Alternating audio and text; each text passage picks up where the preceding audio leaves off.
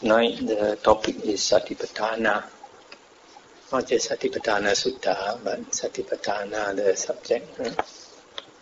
And this subject is not a subject that all Buddhists want to know much about.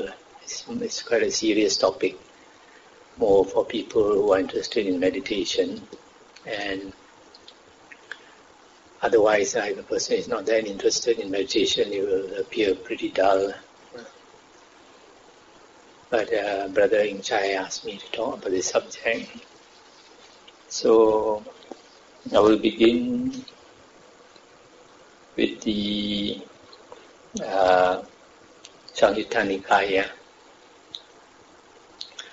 A lot of people have been told that the most important sutta of all the suttas is the Satipatthana Sutta.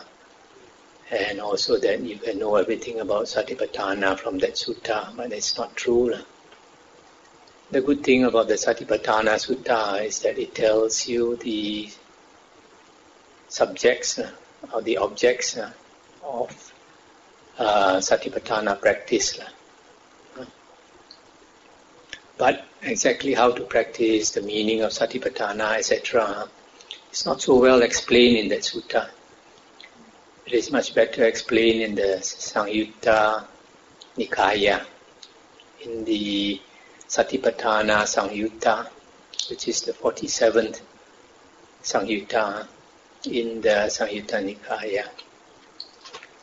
And there are several suttas that throw light on the meaning and practice of Satipatthana, much more than the Satipatthana Sutta.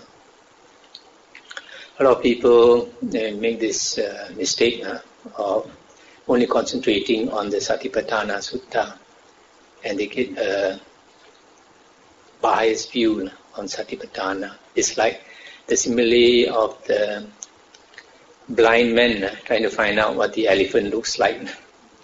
So one blind man grabs hold of the leg of the elephant, and then he says the elephant is exactly like a coconut trunk. Another one catches the body and he says it's just like a wall. And so all these are biased views. It's one-sided views, narrow views. So you have to get an overall picture by studying a lot of suttas. And many of these suttas concerning Satipatthana are in the Satipatthana Samyutta.